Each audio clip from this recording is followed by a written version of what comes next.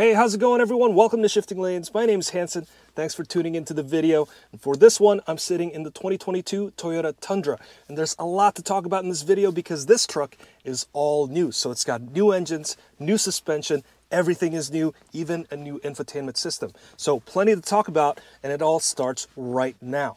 Let's begin with the all-new platform. This is a clean sheet design, and there are no carried over parts from the second generation Tundra, which, if you want to see a review of one, please click the link up here.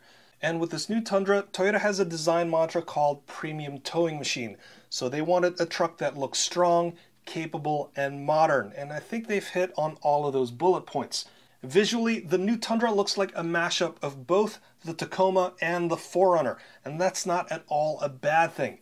Those are really nice looking vehicles, and if you want to check out any of those reviews, please visit the links down below. This new Tundra has a muscular look, and Toyota wanted to emphasize that by introducing elements that interlock. So you'll see plenty of things like hexagons and other design elements that stack on top of each other, like how the headlights, fenders, and vents seem to lock into one another like in Tetris. From the side, the new Tundra makes the old Tundra look fat and tired.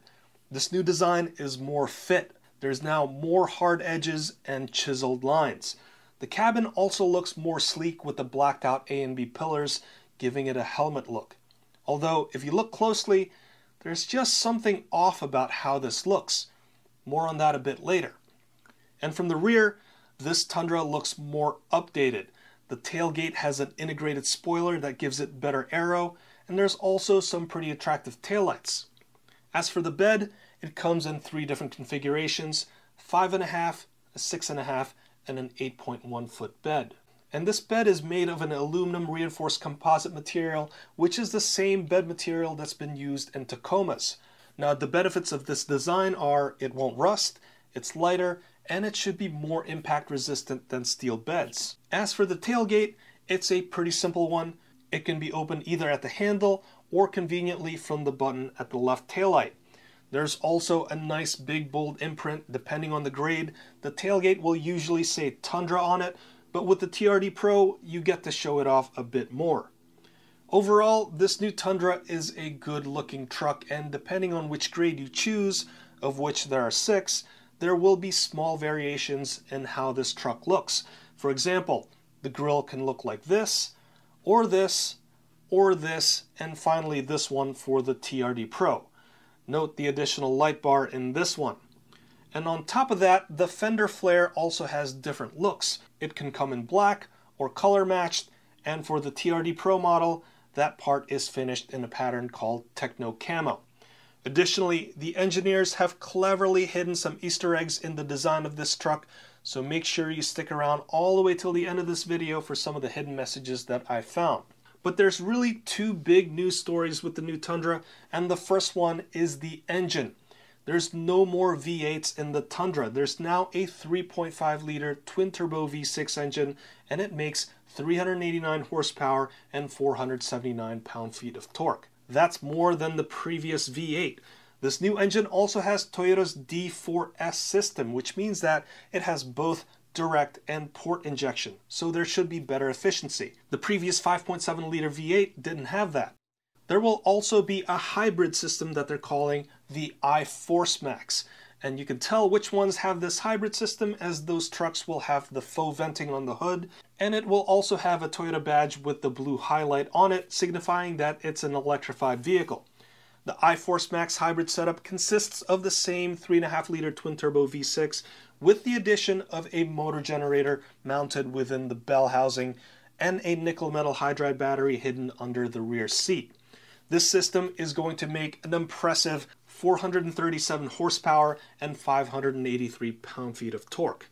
Both of these engines will come with a 10-speed automatic transmission, and since this is our first look, I don't know what it'll be like to drive this truck just yet, and I also don't have any mileage figures. But I think it will be better than the old Tundra, which is rated at 13 city and 18 highway. The other big news story with this Tundra is the rear suspension, and the upgrades on this one makes the second gen truck feel pretty ancient. There's no more leaf spring suspension for the back axle. It's now replaced with a multi-link suspension with coil springs. So this should ride a lot better and feel more like an SUV. Other trucks have done this. The Ram 1500 trucks dropped the leaf spring design over a decade ago, and the 2021 Ford F-150 Raptor now has a multi-link and coil spring design. For 2022, the Tundra is joining the trend. In addition, there's also air suspension for the rear axle. This is available on certain grades, and it can do automatic and manual leveling. So you can set it to high for some off-roading, and then you could set it to low for loading and unloading. And on top of all of that, there's an available adaptive variable suspension, so the shocks can adjust damping forces based on road conditions. As for towing, Toyota claims a 12,000-pound max towing capacity and a 1,940-pound max payload. Those are big spec bumps over the previous generation truck, and that shows that the new rear suspension design isn't at all a compromise.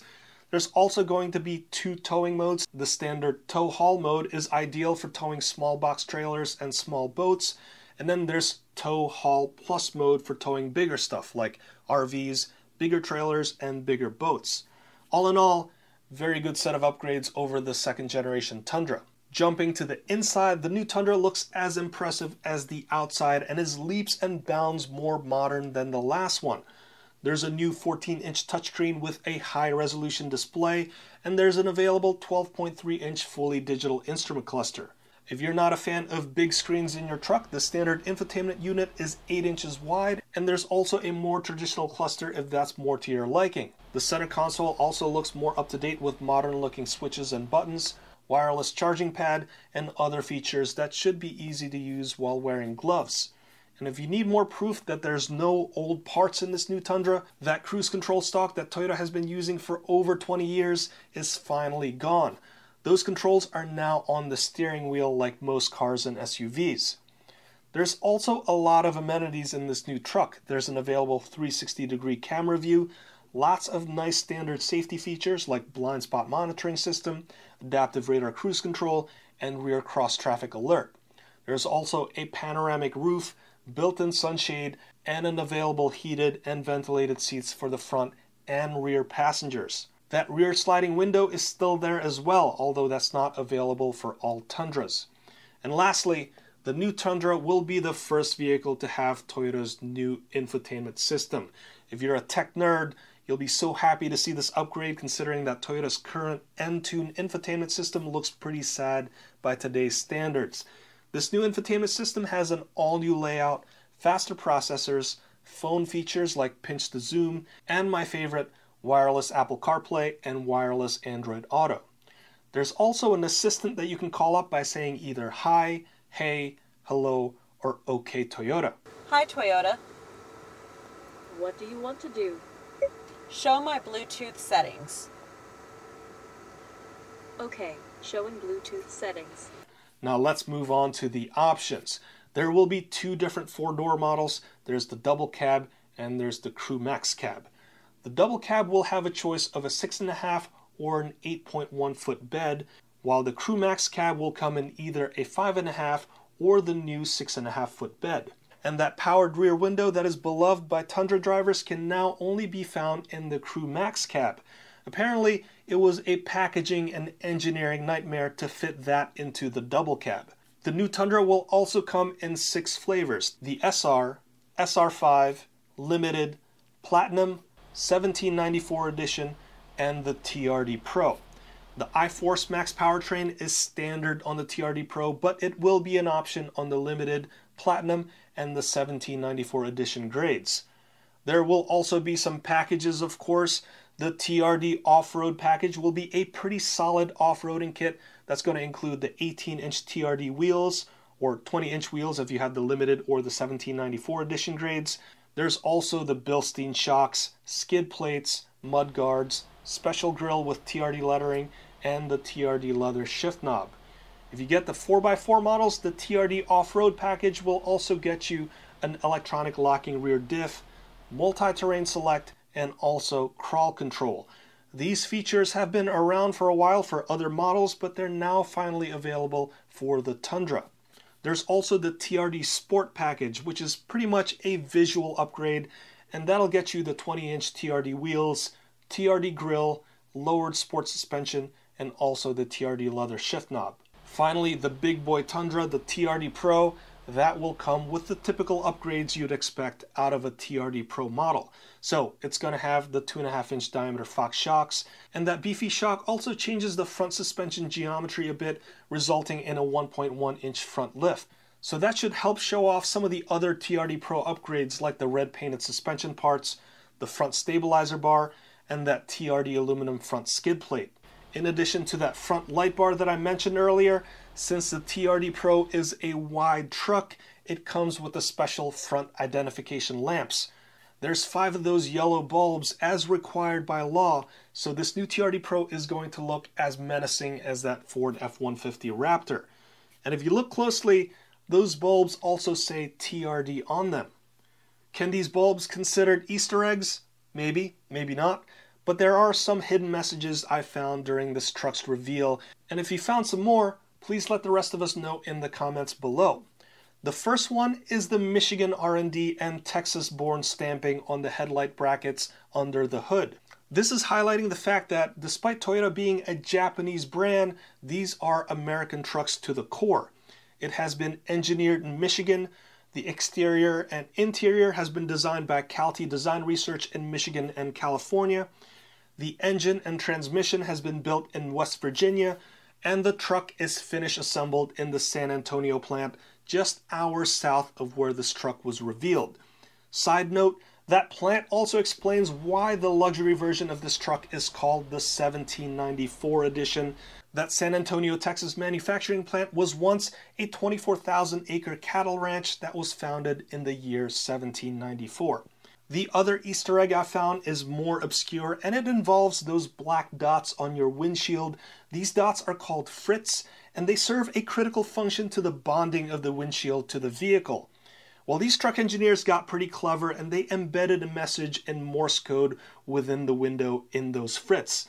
And if you translate these dots, they spell badass trucks. Now, these trucks are all pre-production vehicles, so some things may change between the time of this video and by the time they get to the dealership, but I'm really hoping this one Easter egg sticks around. And as for that blacked out A and B pillar, something did seem a bit off about it. It's not painted that way, rather it's some sort of a vinyl film. This looks fine from a few feet away, but it certainly feels a bit cheap up close. But overall, the all-new Toyota Tundra checks off all the proper modern truck boxes.